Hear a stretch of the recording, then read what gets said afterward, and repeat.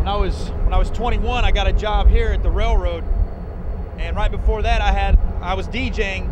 Even before then, I was probably making 600 bucks a week. With my family, my dad, he thought I needed a job with benefits and retirement, which, you know, that's fine. He's looking out for family, and that's really the mentality of the Midwest. You know, you work a 9 to 5, you work for the man.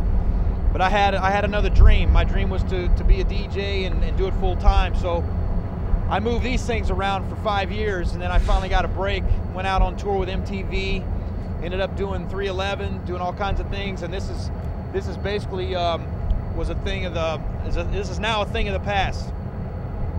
Working for the railroad, not a bad job, but wasn't really for me. Wasn't what I wanted to fulfill in life. I wanted something else. After 5 years of being here, it was time for me to go.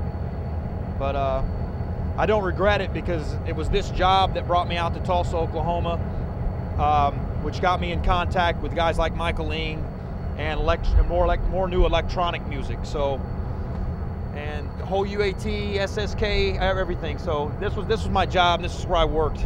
This is what I did. No regrets. No regrets.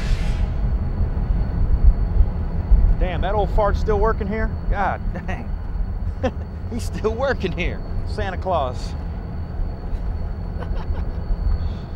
All right.